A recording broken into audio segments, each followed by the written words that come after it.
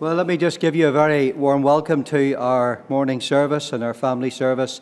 We're delighted to see you all, both upstairs and down, and we warmly welcome every single person in the Saviour's precious name. It's that time of the year when folks are getting off work, looking forward to the holiday season, and many, I'm sure, have been working hard, and they're probably feeling a bit flat, and they're feeling that they would need about a year off, never mind a week. And I know it's a time of the year you get weary and you get tired.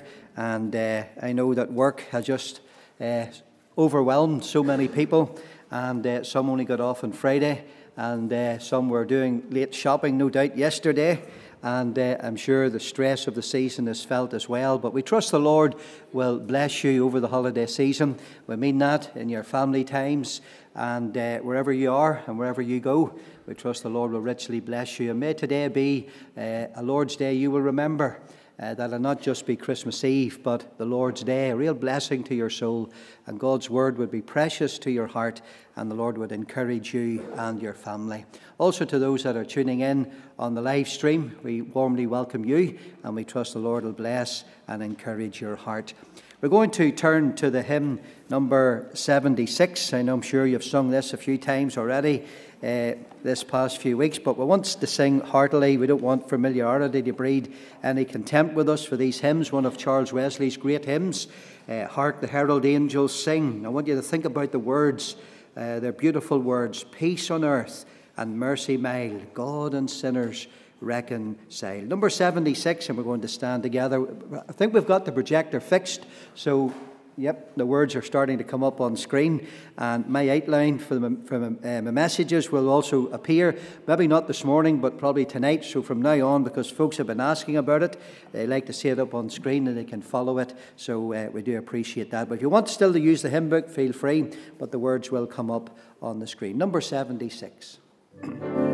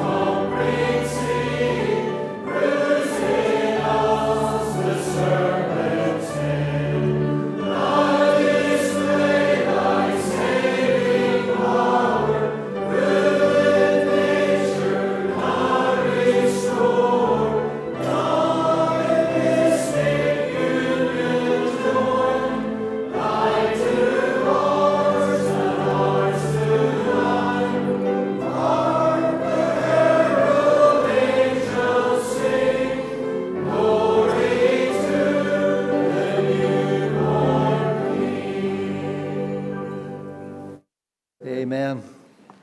You may take your seat and get your breath back again for the next hymn.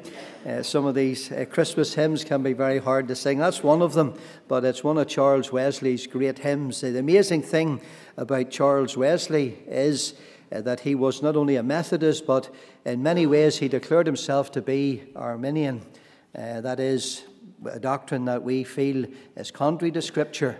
And yet whenever you read the theology of his hymns, he writes hymns like literally a Calvinist, one who believes in the electing purpose of God, one who believes the Lord not only saves the sinner, but he keeps the sinner. And Wesley's hymns are fantastic. Some of the greatest hymns that the church has ever been singing were written by Charles Wesley, a tremendous, gifted hymn writer. And no doubt we have been blessed through many of his hymns. And this is one of them. We only sing it this time of the year. And if we were to sing this during the month maybe of June, people would think they were a bit off. But I will tell you this. Easter has already been advertised in the shops, by the way.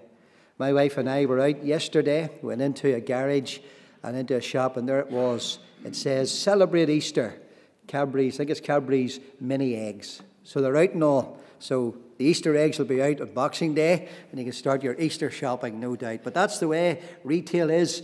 It never misses an opportunity to advertise. The power of advertising. I was thinking of Easter eggs already before I've even opened my selection box. But we'll just bow briefly in prayer, and we'll seek the Lord together. Loving Father, it is with joy and thanksgiving that we come before Thee. We come to worship. Lord, we know that those angels came, and so did the shepherds and the wise men, and they came with their gifts and their offerings. They came with praise. They came to behold the Son of God, the Christ child, laid in the manger, virgin born. They came, and there was a heavenly host. And Lord, the very angels of heaven sang at his birth. We think of the songs that are recorded about the birth of Christ. We think of how Mary sung about the Saviour. We think of how Zacharias sung about the Saviour. We think of how Elizabeth sung about the Saviour. We think of how Simeon and how Anna and all sang about the birth of the Christ child. And we rejoice, O God, in the knowledge that when Christ comes on the scene, he puts a song in our heart. The world, Lord, is joyless if we're truthful. Lord, it doesn't have a song. It doesn't have a reason to sing today. Lord, there are many who have participated in sin last night. And Lord, they've woken up this morning, even if they're even up yet. And Lord, their heads are, Lord, splitting. Lord, their body is aching. And Lord, the terrors of sin and the horrors, Lord, of a wasted life are upon them. Lord, there is no joy in the world. We know that. Some of us have been there and tasted, and we know that there is no lasting pleasure. There's but pleasure for a little season, and that's all. But we thank Thee that Christ brings satisfaction. Christ and His birth into this world has brought good news and good cheer and joy to the world. We think of that hymn we often sing at the Christmas season, "Joy to the world, the Lord is come. Let earth receive her King." And Lord, we praise Thee, we bless Thee, that we have received Christ as our King, and we have been born of His Spirit, washed in His blood, and we have the song of the soul set free. And Lord, we know that our tune is joyful, because our theme is Jesus. And we have a right to shout and sing. We praise Thee, Lord, that we can rejoice in the Lord. We think of Nehemiah and how he said, "The joy of the Lord is your strength." And Lord, we have to say this. We don't rejoice in Thee the way we should. Lord, we may even need to have to be taught how to live rejoicing in God's full and free salvation. We think, Lord, of those letters that we received many, many years ago when we were incarcerated, and how believers signed off We trust you're living, rejoicing in God's salvation. And those things have never left us. Lord, we have sought as best we can to live rejoicing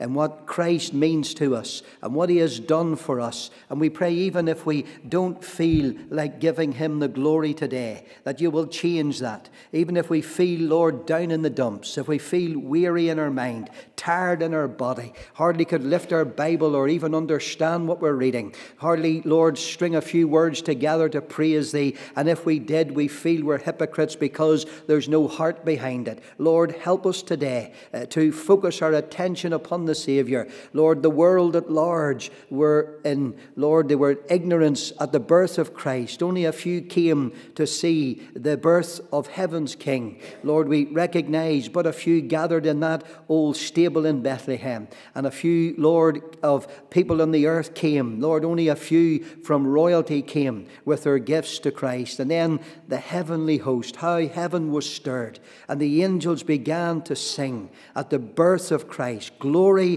to God in the highest, peace on earth, goodwill toward men. We thank thee, Father, that the light of the world has come. We praise thee that the hope of the nations has come. We rejoice that the Son of God has risen with healing in his wings. And we bless thee, Lord, that he is the Saviour of the world. He is, O God, the Redeemer of God's elect. And we bless thee for many in this meeting house and those tuning in online and elsewhere, even outside, many outside our own denomination, know and love the Saviour. We bless thee for the body of Christ. We thank thee for the church. And Christ loved the church and gave himself for it. And when he came into this world, that little child born in Bethlehem, Lord, bone of our bone and flesh of our flesh, was God manifest in our humanity, all for the suffering of death on the cross, that he might take our place, that he might die in our guilty room instead, that he might, Lord, save us from our sins. And Lord, we thank thee for the name that was given to him at his birth. Thou shalt call his name Jesus. He shall save his people from their sins. And we bless thee for the design of the gospel.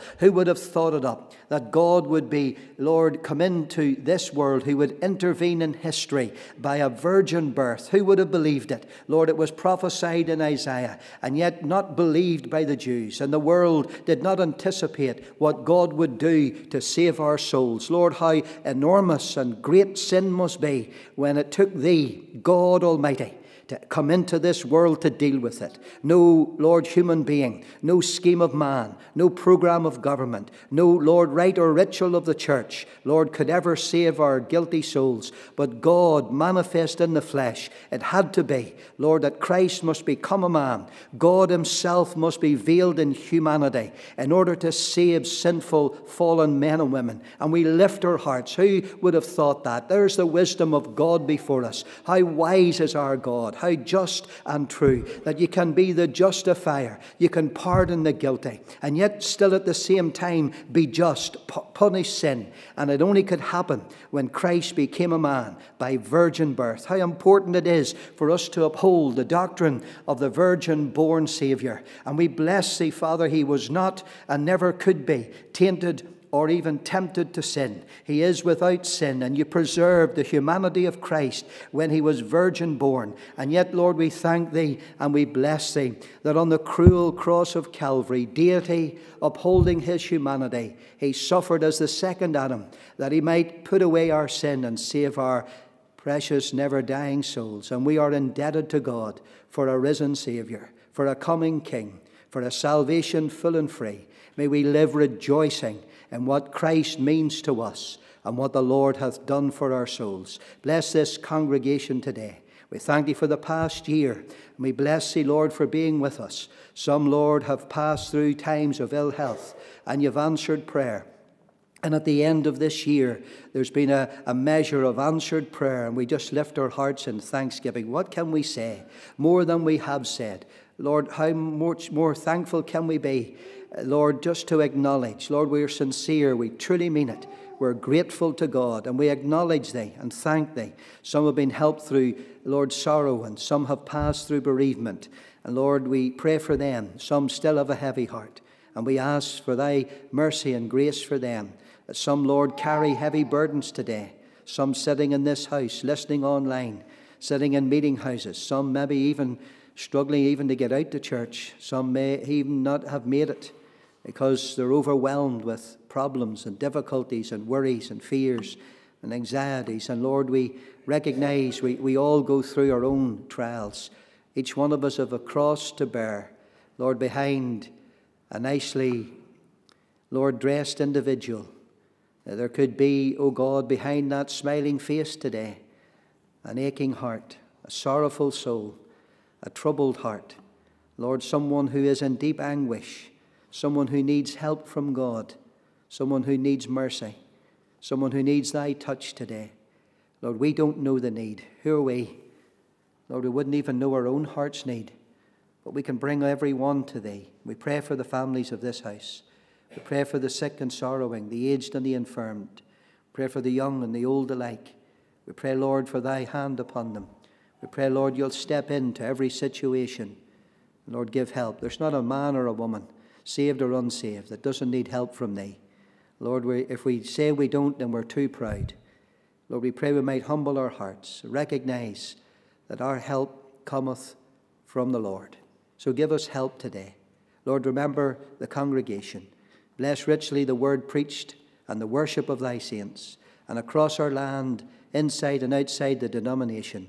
Bless all who are faithful to the blood and book. You know those that we have prayed for today. You know those pastors and ministers that are struggling, coming to the end of the year, and maybe even some feel like throwing the towel in. Some feel like giving up, and it's true, even among thy servants. We pray, Lord, you will encourage them at the end of the year, and you'll strengthen them for a new year, and you'll build them up, and you'll bless the work, and you'll answer prayer, save the lost, restore the backslider, revive the church. And Father, be with us now. Take of our thanks and glorify thy dear Son today, in Jesus' precious and worthy name. Amen.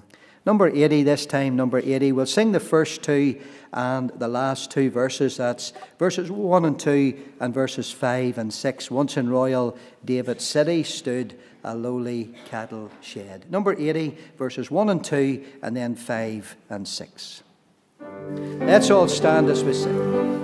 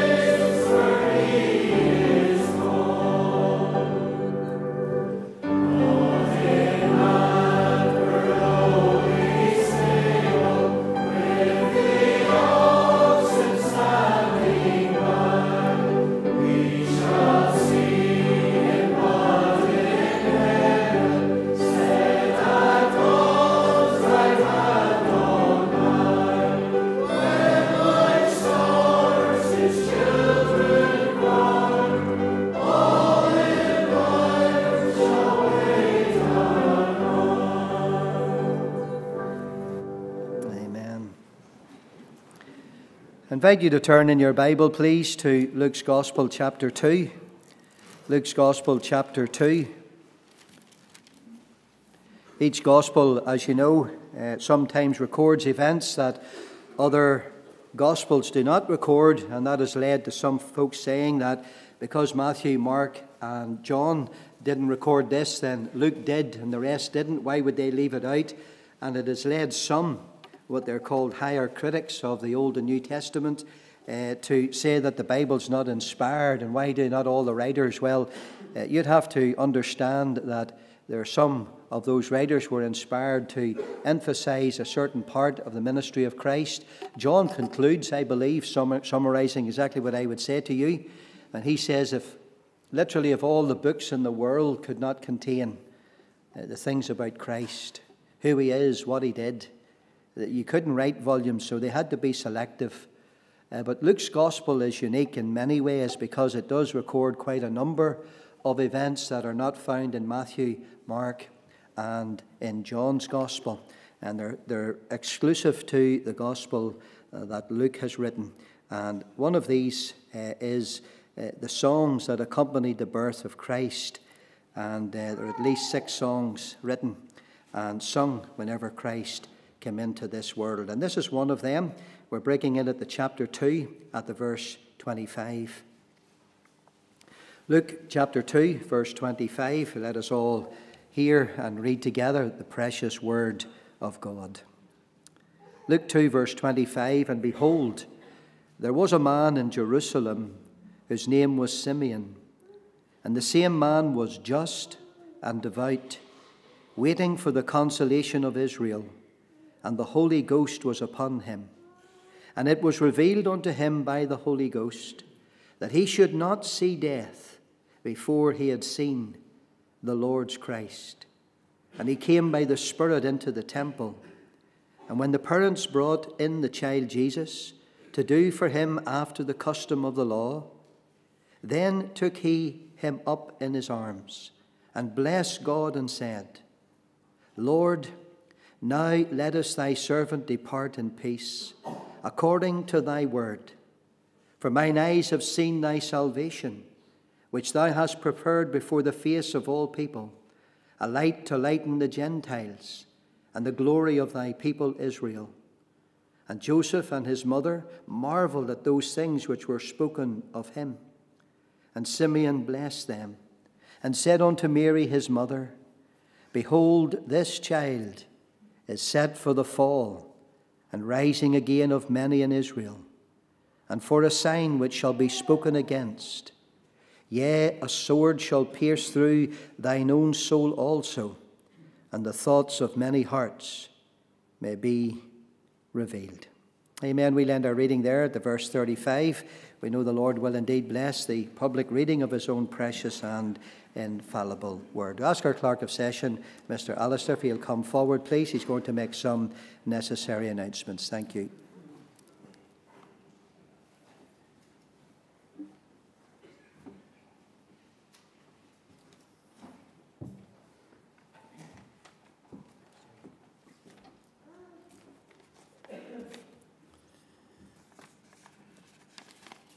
Well, a warm word of welcome, pardon me, a warm word of welcome to you all. Once again, out to the Lord's house this morning. Good to see you all. And we do pray that the Lord will bless us in his presence today. Do remember, of course, that this evening we have that change in time. Our service is brought forward by an hour, and we'll meet at 6 p.m. this evening rather than 7 for that special carol service that has been organised, and of course much of the homegrown talent going to be involved in that this evening. Just for the choir, to remind you that you are invited to come a bit early. Hopefully, if you could meet about 5 p.m. for a final practice before the service this evening. And of course, remember as well that after that there will be a light supper served over in the church hall. The meetings during the week, of course, the youth and things like that are on the break at the moment. So Wednesday evening instead of Tuesday, meeting on Wednesday evening for our prayer meeting, and that's what it will be. It'll just be a season of prayer, no ministry on Wednesday evening, and it will run from about 8 to 9 p.m. So if you can make it out for that, then we would encourage you to do so. Friday at 10 p.m, the men's prayer meeting will go ahead as usual. Remember the meeting's next Lord's Day then. It'll be the last day of the year. and we're meeting at 11:30 in the morning and at 7 p.m. in the evening. The evening service will be the final. We're having a series of evening services where people come along and give a personal word of testimony. This will be the final one for this year, and our sister, Miss Hazel McElroy, will be bringing a word of testimony next Lord's Day evening.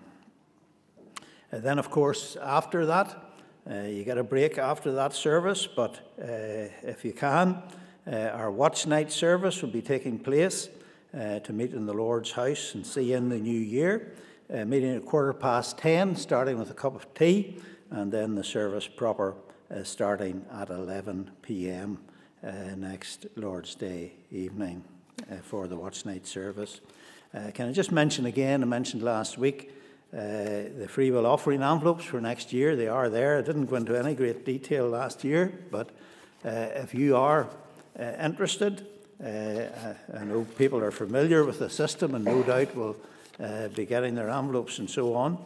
But if there are those who haven't been using the free will offering system and you'd like to do that, then it's free for you to just take a pack of envelopes. You don't need to register the number with anybody. Nobody needs to know unless you want to give under the gift aid scheme, which is something different. We would sort you out in regard to that. But you can take your envelopes, and then at the end of the year, of course, we, against each number, we do publish the amount that has come in during the year, so you can see what your annual giving was. So do feel free, if you would like to pick up a pack of envelopes from the porch as you leave. Thank you.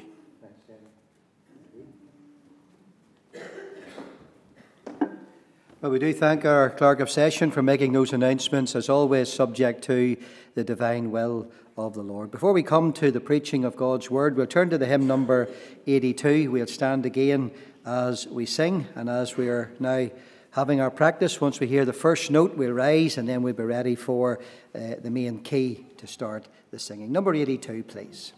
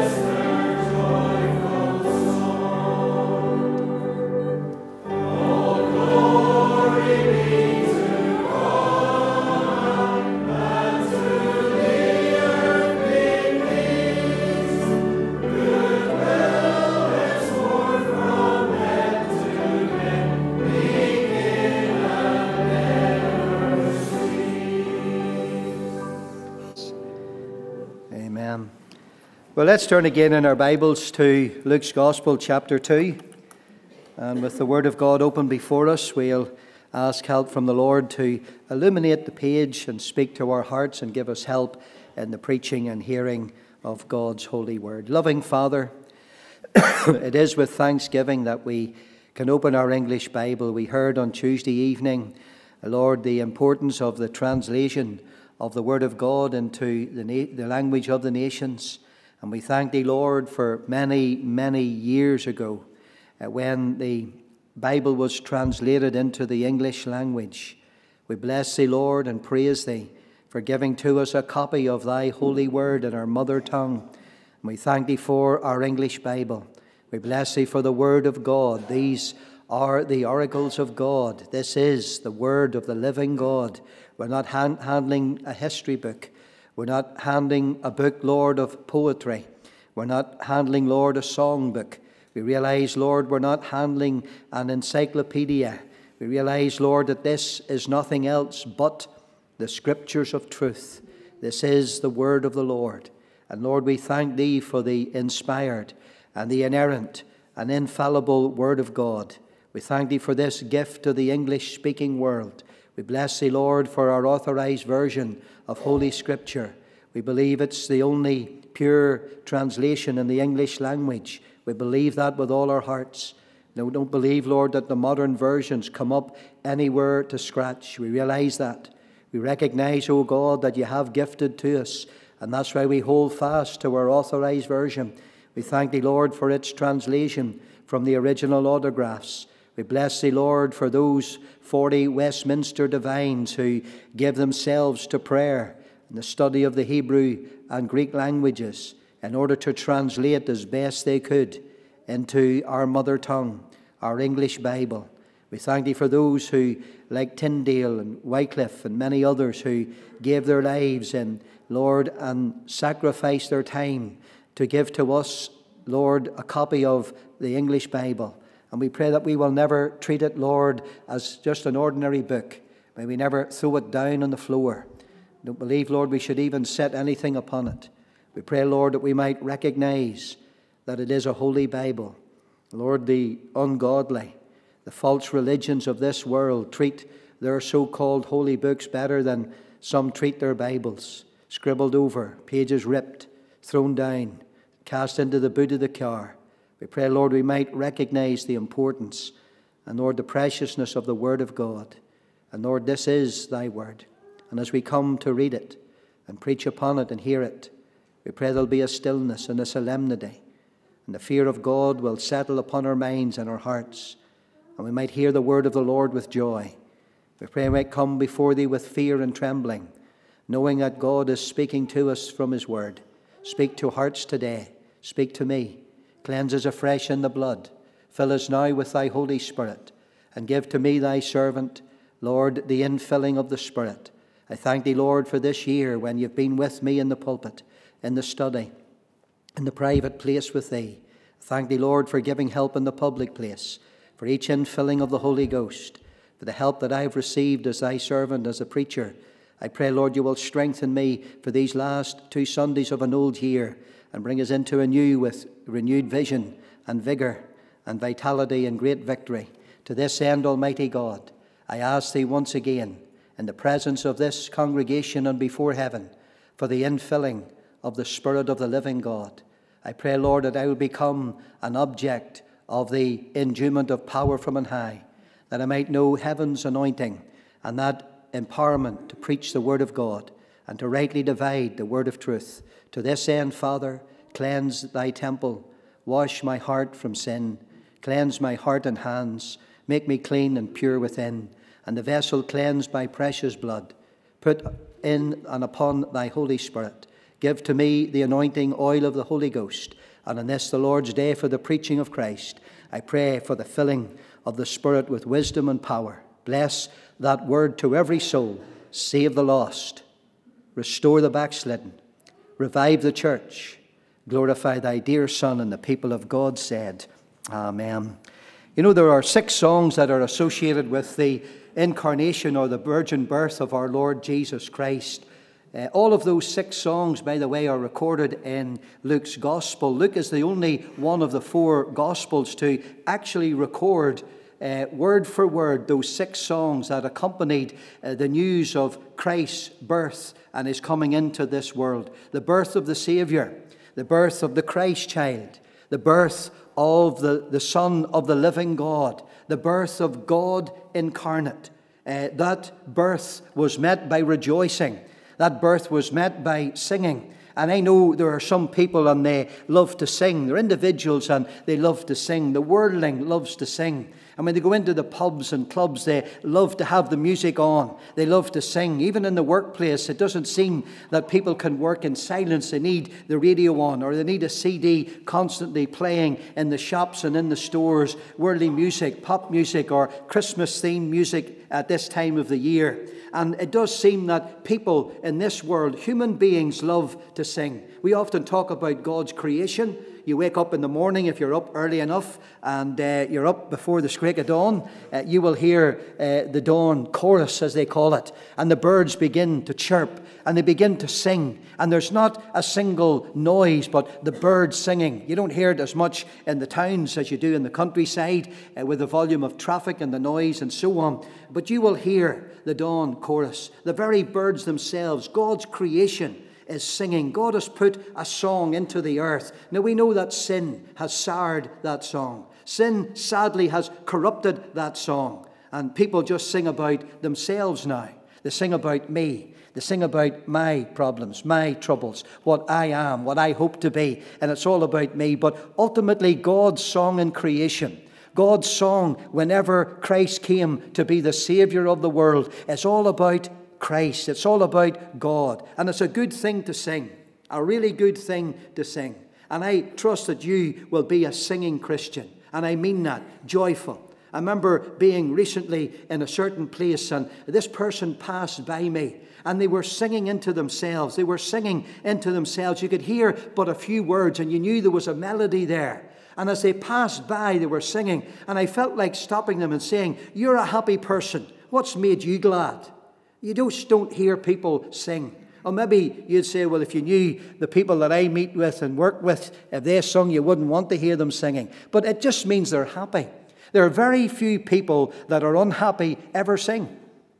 I don't believe for a moment that you've met someone who's depressed, down in the dumps, and they're singing.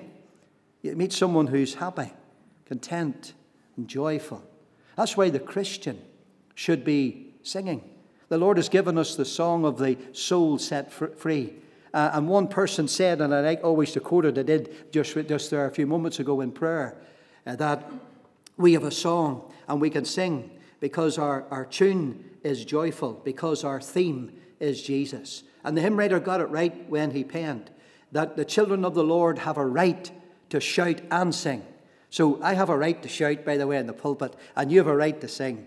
The children of the Lord have a right to shout and sing. For the way is growing bright, our souls are on the wing. It shouldn't take Christmas to make you happy.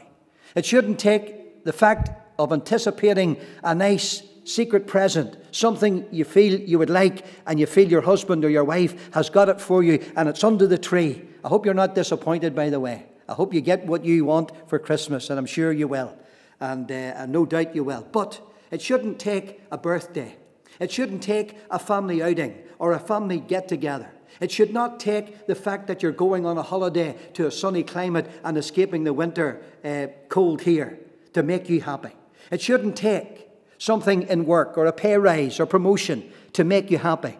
You, no matter what state you're in, you and I should learn Christian contentment, to rejoice in the Lord, to rejoice and be glad, and to sing unto Him. And at the birth of Christ, there are 6 songs associated with the birth of Christ. John G. Butler, in commentating on the birth of Christ in his series on the life of Christ, and I recommend if you can purchase that or even get it online and read through those commentaries on the birth of Christ, literally his birth to his resurrection or even to his second coming. John G. Butler, commentating on the birth of Christ, said this, I quote, "When Christ comes on the scene, He puts a song in our hearts," unquote.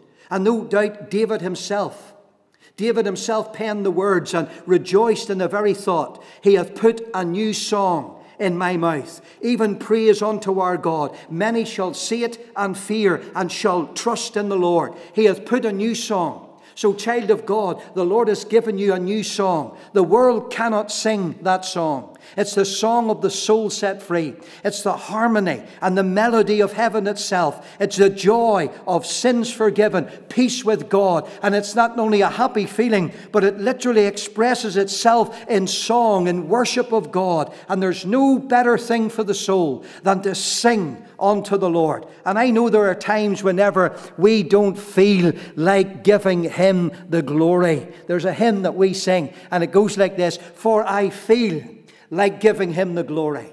And you know, I don't like that sentiment, but I will sing it. But I understand it. I feel. So there are days when you don't feel, and it doesn't matter. No, you just don't give Him the glory because you feel like giving Him the glory. You give Him the glory no matter how you feel. And I'll tell you this, a remedy for your sorrow and your sadness or your heaviness would be to sing today. At the birth of Christ, surely you've got something to sing about. He came into the world. He was virgin born. God was manifest in flesh, and He came to save you. He came because He loved you. He came to pardon your sin, to pay the price for your sin. He came to deliver you from sin, death, and eternal hell. He came to redeem you from the curse of the law. He came to give you eternal life. He came to give you a home in heaven. He came to suffer and bleed and die and rise again because He loved you. And surely you can sing about that today. Surely you can set aside the sorrow and the care and the anxiety and any worry that you have. Surely you can unburden to the Lord and begin to sing today. Why don't you try that? I remember reading a little booklet. And as a little booklet came in whenever I was incarcerated, and I remember lying there depressed as a believer, and there was a little book came in, a little booklet, and I'm sure it's probably out of print now. I don't even know if you could ever get it. The only place you'll probably find it, where everything else in the world is a lady's handbag. That's a fact. I remember saying about a gospel tract, and I says, that tract, you'd never get it today. And at the door, a woman met me at the door, and she says, I have that in my handbag. I couldn't believe it. It's called A Diamond Lost Overboard. She had the actual tract in her handbag. And I said to her, I says, you know, it's true. There's everything in a woman's handbag. But I'll tell you this, the little booklet was called Try Praise. That's what it was called. The little booklet was called Try Praise. And it really was saying that whenever you're down and you're discouraged, you should sing unto the Lord. Give you reasons to sing, reasons to praise, reasons that you knew, but you've forgotten because you're overwhelmed. And at this time of the year, I don't want you to sing the world song. I don't want you to sing the song of the pervert. And that's what he was. That's hit number one. I want you to sing the Lord's song. I want you to rejoice in the birth of Christ. I want you to sit down with your family. And why can you not just sit and just open the Bible on Christmas Day or even today and just read the Christmas story to your children or your young people? And then as a family, just lift the hymn book and take one of the Christmas themes or even a gospel-themed hymn, any hymn, and just lift your soul. And maybe in your own bedroom, just as you're there, lift your phone and maybe get on a song and sing that unto the Lord and lift your heart today. I'm convinced the reason why these songs are associated with the birth of Christ is because it lifts the heart, it brings joy, it carries a message, it ministers to us. I want to tell you, and it is, and I know it does say try praise, and even the title slightly misleading. When all else has failed, try this. But it really was emphasizing, it was an unfortunate title for the book, I understand. But it was emphasizing the importance of singing unto the Lord. I wonder, when was the last time you were happy? When were you the last time that you began to sing? Doing the dishes, washing the car, going out to work, going out to different places, just in the home, just doing your own work, just lying in your own bedroom, sitting in your lounge, just lifting the heart and singing to the Lord. I want to tell you something. Christ makes your heart glad, doesn't He? Christ rejoices your soul, doesn't he? Christ puts a song in your soul, the song of the soul set free. And therefore Christ gives joy to our hearts. And if we know the Lord and we love the Lord and we're saved by grace, washed in the blood, and we've repented of our sin and accepted God's free gift of salvation, then we can sing today the Lord's song. You remember it was said of the children of Israel in Babylon? It was said that they couldn't sing the Lord's song in a strange land. And it may be that you haven't sung for a long time because you are in a strange land. You're not where you should be with the Lord, and you've lost your joy. Did you know that the sweet psalmist of Israel, who has given us that hymn book in the book of Psalms, David for 11 months was joyless. He was a joyless Christian. Did you know that? Whenever he sinned with Bathsheba, whenever he had Uriah, her husband, killed on the battlefield, whenever word reached him during those 11 months that Bathsheba now was with child, and he had to kill her husband in order to try or send her husband to as if he would be the one that was responsible for the birth of this child, and nobody would know, and then eventually had to kill the husband, and so on and so on. I want to tell you something. David was joyless. He didn't write any psalms during that time. He had nothing to sing about.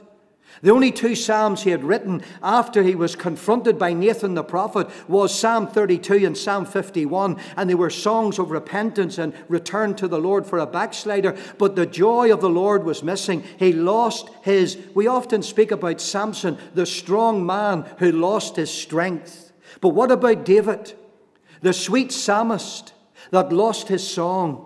And for 11 months he was joyless. Have you ever met a joyless Christian? A Christian who has no joy, no happiness, no peace, no contentment, and they're just miserable because of sin. I want to tell you, the birth of Christ gives you now, today, a reason to put that right, get right with God, have your sins pardoned and washed, and then you can sing again the Lord's song. And you don't have to be in Babylon and hang your harps upon the willows. The hymn writer penned these beautiful words, "I've something in my heart that Jesus gave to me. It makes me feel like singing glory all the day. He found my captive soul and gave me liberty. And now I feel like singing glory." Why? Because he makes the path grow brighter every passing day. He makes the burden lighter all along the way. His word is my delight. His will I now obey. And all the time I'm singing glory. I want to tell you something. You think the preacher and the pastor doesn't have a heavy heart. You think that I don't get tired and weary and discouraged. Do you think that? You think that I live in cloud cuckoo land or sitting on a wee harp all week just strumming away, enjoying the Lord? I'm not without my temptations, my failures, my own backslidings, my coldness of heart. I'm not without losing my own joy. But I want to tell you something. Tired as I am, weary as I am, nevertheless, I've rejoiced in the Lord. I've been glad in His salvation. And it's lifted my soul. It may not solve my problems, but it makes my heart glad. Gives me peace in the midst of a storm. Gives me contentment in a world that's dissatisfied. Gives me joy in a world that has no peace. While it's not possible, I know, for us today to look at all 6 songs, I just want to summarize the Song of Simeon. In fact, it's the last of the 6 songs. The Song of Simeon. This individual who really lifts his heart in praise and adoration of God. I want to think, because the song really characterized his life. What he was really singing was his testimony. He was singing his testimony. He was praising God, and at the same time he reveals in his song the characteristics of an individual who's living in the light of the first coming of Christ. And therefore he's a pattern in his song for those who are living in the light of the second coming of Christ. And he has something to teach us today. If he was here, he would sing his song to you. Do you know, I have sung his song on many occasions. Did you know that? I have personally sung the Song of Simeon on many occasions. Now, only those who have been brought up in the Church of Ireland would understand what I'm saying. Because Simeon's song is called what is known as the Nunc Dimittis. That's what it's called. The Nunc Dimittis. Lord, Now lettest thy servant depart in peace, for mine eyes have seen thy salvation, a light to lighten the Gentiles, and the hope and the glory of thy people Israel. And it's called the Nunc Dimittis. And I have sung it as a young person in the choir, embarrassingly, with my robes on, walking up and down the aisle, standing with all the young ones and older ones, singing the Nunc Dimittis, the song of Simeon, and hadn't a clue what it meant, because I wasn't saved. But today I can sing that song today in its true context and rejoice. I want to tell you, in this song we see a man whose life is characterized by purity. That's what we see. A man who's anticipating the coming of Christ, and his life is characterized by purity. Look what it says in verse 25. And behold, there was a man in Jerusalem whose name was Simeon, and the same man was just and devout. And if you wanted to summarize those two words, just and devout, here's a man who's living in the light of the first coming of Christ. And here is a characteristic of his life. He is holy, he's just, and he's devout, he's honest. Two characteristics today that should be found in the believer: holy and honest. Two characteristics that should be found in this preacher every day of my life: holy and honest, just and devout, worshipper of God. Simeon, along with Mary, Joseph, Zacharias, Elizabeth, and Anna, all 6 songs sung by these individuals: Simeon, Mary, Joseph himself, Zacharias, who was the father of John the Baptist, Elizabeth, who was the mother of John the Baptist, and Anna, who was an aged widow in the temple, who never left the temple and worshipped God day and night with fastings and prayers, proved that there were godly, faithful individuals in Israel, despite the great apostasy prior to the first coming of Christ. You see, some of the events leading up to the first coming of Christ are really they're mirror images of what will happen at the second coming. And I want to tell you, if you study the events of the first coming of Christ, you will find that those characteristics in the world are found prior to the second coming of Christ.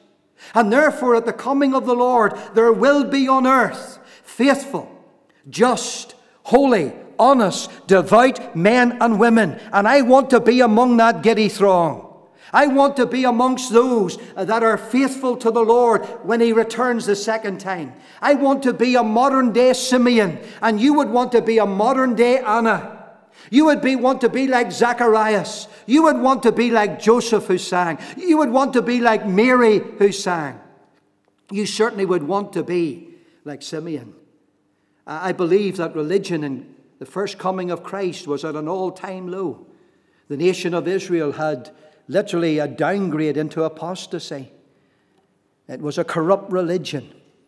So the Lord had to chase them out of the temple. They'd made the temple a den of thieves, he said. And when the Lord came the first time, such was the religious apostasy. Did you know that Herod the Great, and he gave that title to himself. There was nothing great about Herod. Herod the Great, that's not the Herod, by the way. That's not the Herod that Christ was sent to. It was Herod Antipas.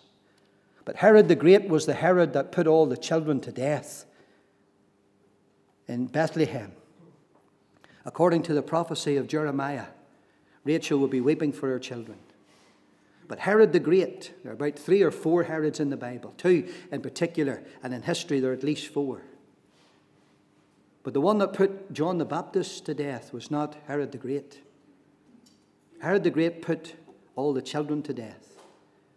And I want to tell you this, that Herod, during his time leading that nation, he corrupted the priesthood. He chose the high priest. Did you know that? Herod the Great chose the high priest. And he put a man in place that wouldn't highlight his sin. A high priest that would do his bidding. And he corrupted the high priest and the priestly office in Israel. And therefore, when Christ came into the world, when he was born, there was a despot who made himself king over Judea. Herod the Tetrarch. In other words, it was just a quarter. He ruled over a quarter of the part of Israel. That's all. And he was a governor, and he made himself King Herod the Great. And he called himself great. There was nothing great about him. But I'll tell you this, he corrupted the priesthood. And the priesthood, religiously and politically, was run by the Romans. And therefore it wasn't following the law of God. And when Christ was born, I want to tell you, very few Jews rejoiced in the birth. Such was the oppression of Roman enemy, that they were more concentrated on getting the enemy out of the land than welcoming the Messiah to the land. And when Christ was born, and those who embraced him at the start, they believed that he would rise up as a king in David's stead, and he would literally, the Jews believed this in the Lord's day. In fact, the Jews believe it still today. They believe that when Messiah comes, he will drive out the Roman enemy, and the Jews will rule the world. Jews believe that today. When their Messiah comes, they, along with him, will rule the world. And the nations will fall at their feet. But they're wrong. Christ rules the world now. Christ is the Savior of the world now. And his kingdom was not of this world. His is a spiritual kingdom in the hearts of those who repent and believe. And he was never setting up a throne in Israel. He was never setting up a kingdom in Israel. He was never coming with a sword, but with the gospel of peace, that men and women might be saved. And therefore, they had nothing to sing about. Even when Christ manifested himself with his miracles, many followed him, and then they rejected him because they thought he would sit as king on the throne of David. He thought he would lead a rebellion against the Romans. He thought that this Messiah would now come and destroy their enemy, and the Jews would conquer the world. And when Christ says, my kingdom is not of this world, they couldn't understand it. Therefore, they rejected their Messiah, even to this day. You know, morals were at a loose end, all but gone. How easy it was to take a woman in adultery. Did you know that? Do you remember the time the Lord was preaching and the religious leaders took this woman? And she says, this woman's taken in adultery. And the law of Moses says you must stone her. Now, what are you going to do? How could they just pick up a woman in adultery like that? Because morals were at really an all-time low. And I would suggest to you that the reason why every person walked away when the Lord says, whoever's without sin, I'm near sure, and I'm only speculating, I'm near sure the Lord was saying, whoever is without sin with this woman, let him cast the first stone. I would say most of those religious leaders had been with that woman. And she was left alone, and he says, where are thine accusers? Where have they gone? He says, there are none, Master. And he says, neither do I condemn thee. Go and sin no more. And I'd love to know what he wrote on the ground. For it says he continued writing. He wrote on the ground. Maybe he did write one of the commandments. Thou shalt not commit adultery. We don't know. But whatever he wrote. And when he says who was without sin, let him cast the first stone. They all walked away. They all walked away. And morals were loose, all but gone. Great wickedness and apathy prevailed throughout the land. And yet here's a man. And the Bible says in that day he was just. And he was devout. He was holy. And he was honest. I want to tell you, in this song, we see a man characterized by purity. And I tell you, the child of God, if we're living right with God and we're living holy and honest lives before the Lord, then we have a song. We have something to sing about. Not only was his life characterized by purity in this song, but his life was characterized by patience. Look what it says in verse 25. It says he was waiting for the consolation of Israel. He was waiting for the hope of Israel. He was waiting for the comfort that the Lord would bring to Israel. And here's a man. And remember this. There were hundreds of years had passed. Over 600 years had passed from the time that Isaiah said about a virgin shall bring forth a son. His name will be called Emmanuel, God manifest in the flesh.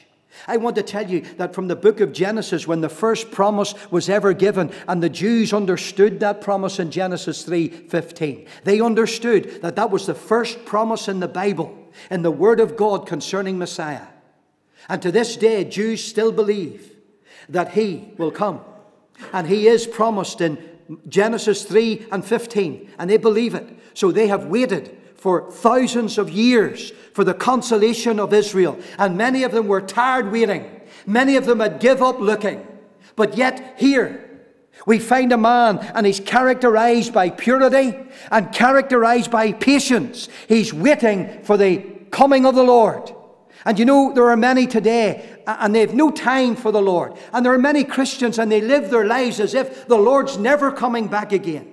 And in their time, in their generation, they don't have patience. That is, they don't possess their souls. They run here, there, and yonder, and they do this, that, and the other. And they're not patient. They're not waiting for the coming of the Lord, the consolation of the nations, the appearing the second time of Christ. Simeon was among those who, with great expectation, were waiting for the coming of Messiah, the comforter, the consolation of Israel. Thousands of years had passed, and still there was little or no sign on the horizon of the Messiah. No sign. Oh, there are some who came claiming to be Messiah. That only hope deferred makes the heart sick. And they were sickened by these impostors. And if someone else rose up, as did the case whenever one of the religious leaders says, if this work is of God, then it'll prosper. If it's not, then it'll fail. He just didn't care for these things. But I want to tell you, there were those who waited and possessed their souls and lived right before God in the light of His first coming. And I told you it was a mirror image for the church at the second coming. Those who are pure and those who are patient.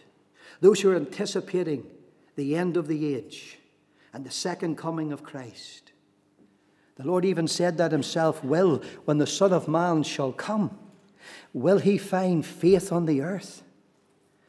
And I'm sure we could interpret that and translate that as, will we find people faithful on the earth? Will there be a generation on the earth like Simeon, anticipating the second coming of Christ? Sure, they mock us. They laugh at us.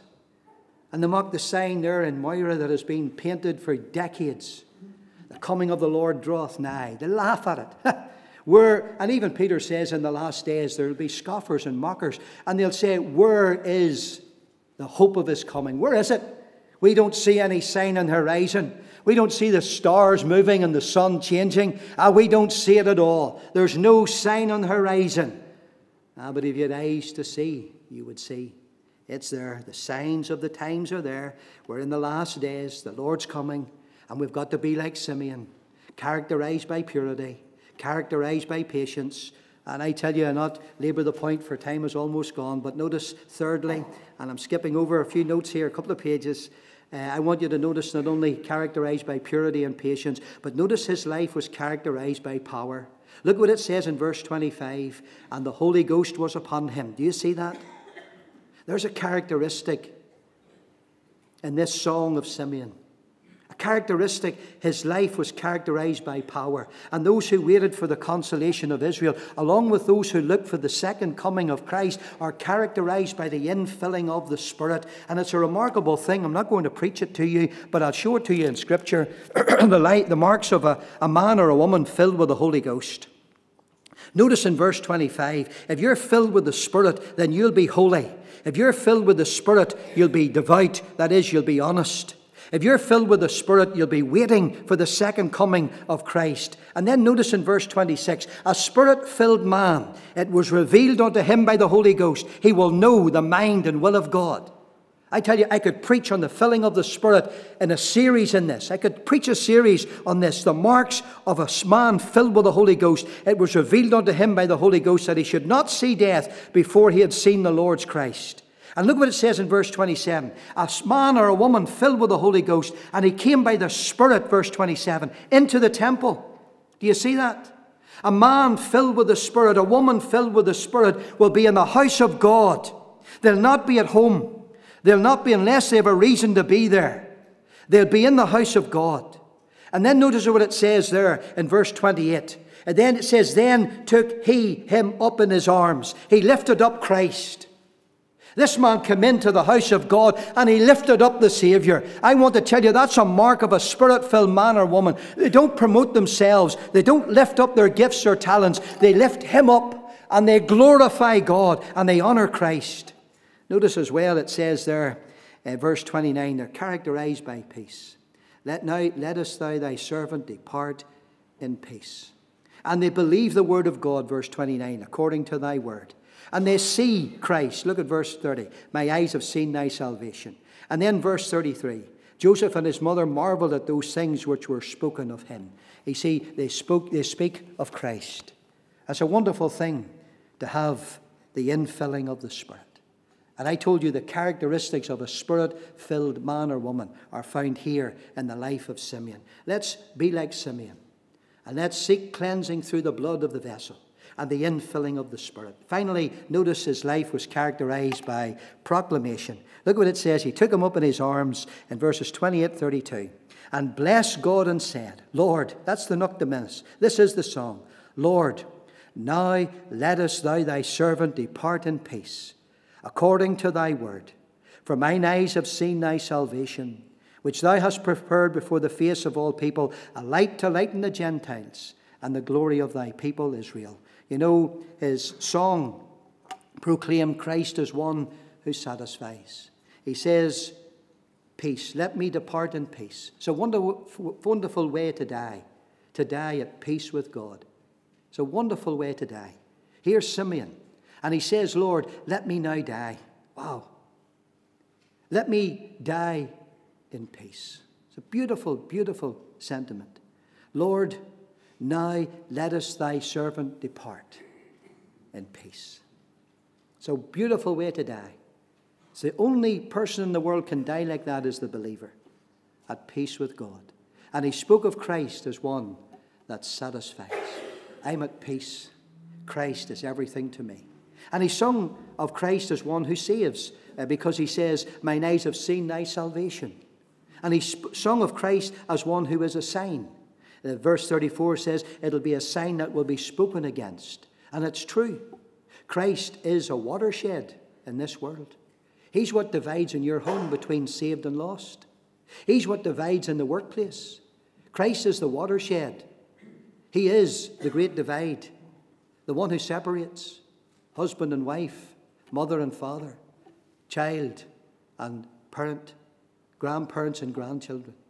Christ is the watershed, and he's spoken of as a sign. And you're either for Christ or against Christ. And I want to tell you, he's set for the rise and fall of many.